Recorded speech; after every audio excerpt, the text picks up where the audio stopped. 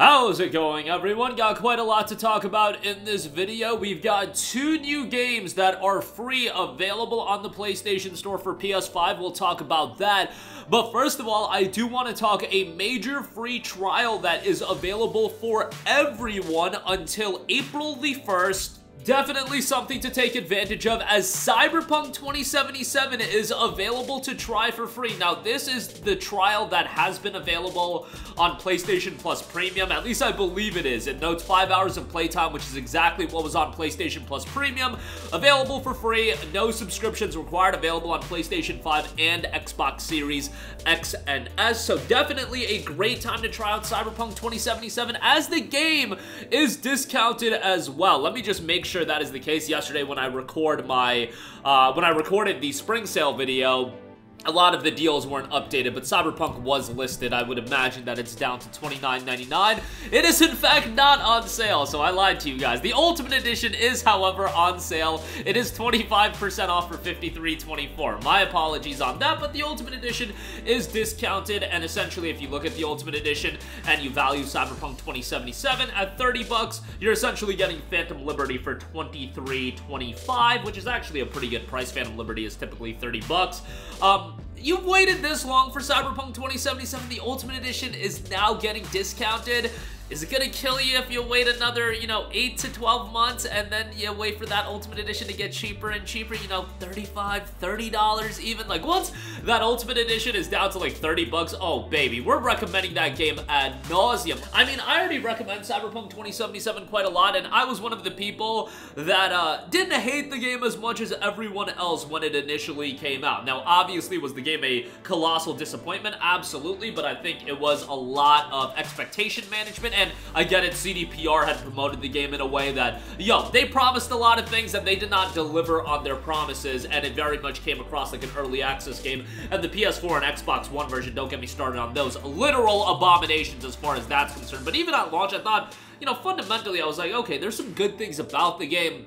And I had one of my boys that always has the crazy hyperbolic takes. I remember just texting me nonstop about being like, this was the game you were excited for, this is the worst game of all time, and so on and so forth. He just knew I was a big CDPR fan because of The Witcher. But even leading up to the release of Cyberpunk, I and many other content creators were talking about how many red flags there were about this game's release, with all the delays, with the downgrade that happened. But nonetheless, now with Cyberpunk 2077 2.0, with Phantom Liberty out, it is a far superior game, and it's a game worthwhile for you to check out. Now, 5 hours at the end of the day, that's not going to give you a lot of Cyberpunk 2077, but it could get, a little bit into the game, and you can experience a little bit of the game and then ultimately decide whether or not you want to buy the game. Unfortunately, again, the base game currently is not discounted. Do not be spending $50 on it. You can go to Amazon, and I believe they have Cyberpunk 2077 for $18 as I look this up right now as well, and if I'm wrong again, that would be quite embarrassing.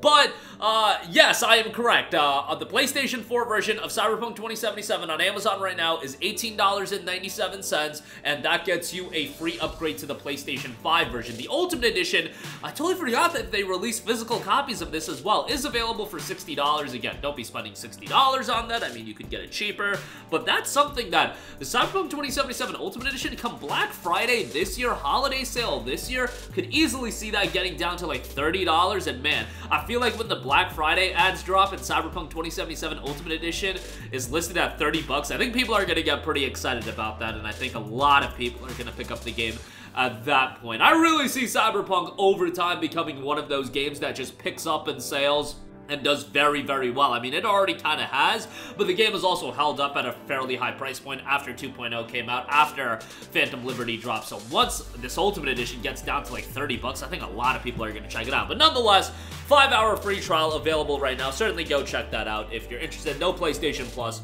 required. Moving on from that, I do want to highlight two free titles that are available for PlayStation 5 right now, and these are free forever. We have DC Universe Online, the long-running MMORPG, and it is still kicking, which I find absolutely shocking, given that, back in the PlayStation 3 days, I remember when DC Universe Online was coming out, and it was a big deal. Like, a big MMO like this, dropping on PlayStation 3 at the time. Like, think about that. 2011, I believe it was. That was a pretty new thing for the PlayStation 3. I get it that, you know, Final Fantasy 11 had been around, but DC Universe was a pretty notable release, and the fact that it's still ongoing to this day, almost 15 years later, that's pretty insane. DC Universe Online is a free-to-play, massive multiplayer online action game set in the popular DC Universe. Become one of a new breed of heroes or villains and wield incredible powers as you go to war with legendary characters such as Batman, Superman, Lex Luthor, and the Joker. So some iconic characters there. On top of that, with the PlayStation 5 version, the native version of DC Universe Online on PS5 can better take advantage of the system's hardware for stronger performance, smoother frame rates, faster load times, and natively runs at 4K. The game itself is obviously identical to the PS4 version. You'll also be able to transfer all your progress back and forth between the two games. And on top of that, the PS5 version does have its own trophy list, so if you want to take advantage of some trophies, go for it. I'm not a big DC guy. Like, I like Batman. That's probably my DC superhero of choice, although, you know, I like some of the other characters, but I'm not a big superhero guy in general. But I remember when DC Universe Online was coming out, and at that point, you know, having all of these iconic characters in an MMORPG available on PlayStation 3, it was a pretty big deal back then. And I was probably like 13, 14 years old when it was coming out, but I was still terminally online back then. And yeah, it was a game that a lot of people were talking about in like podcasts. Yeah, 2010, 2011 era podcasts I remember I was listening to, and a lot of people were hyping it up, and the fact that it's still running all these years later, pretty remarkable as far as that's concerned. I mean, we see so many MMOs, so many live service games come and go these days, that one that's persisted this long, no matter how strong the community is, the fact that it's persisted this long, that's pretty remarkable, no matter how you slice it. So pretty impressive stuff there, and again, available on PlayStation 5 now. And then lastly, Predecessor has officially dropped on PlayStation 5 as well. That's been on early access on PC for a little while. Become Paragon, play your way with more than 30 heroes to choose from, each with unique and devastating abilities such as shooting through walls, turning invisible, and raining down rockets from above. There's more than one way to take down your opponents, hit your lane, and push the enemy objective, taking down towers as you battle to destroy their core, all while protecting your own. Predecessor plays like a traditional 3-lane MOBA, but with genre-redefining elements such as an immersive third-person perspective, high-quality graphics, and game-changing map verticality. Squad up and dominate the battlefield. You're not alone in the fight. Team up with up to 4 allies and lay waste to your opponents by working together to secure objectives, control your lane, and engage in epic team fights. Earn gold and experience to buy items to truly customize your playstyle, level up your abilities, and deliver devastating ultimate. Skill up and show off. Whether you're a grizzled veteran or a MOBA newcomer, Predecessor gives you the tools to succeed.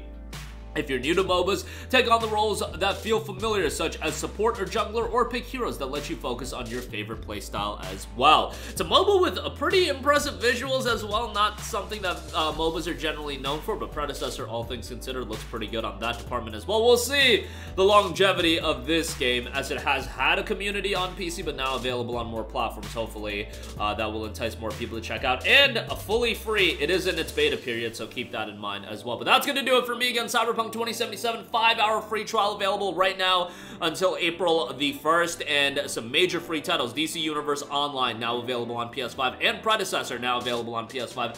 Those two are both free. They're free to play titles, so check them out if you're interested. That's gonna do it for me. Let me know all of your thoughts in the comments section down below. Sound off there. Thank you for watching, and goodbye.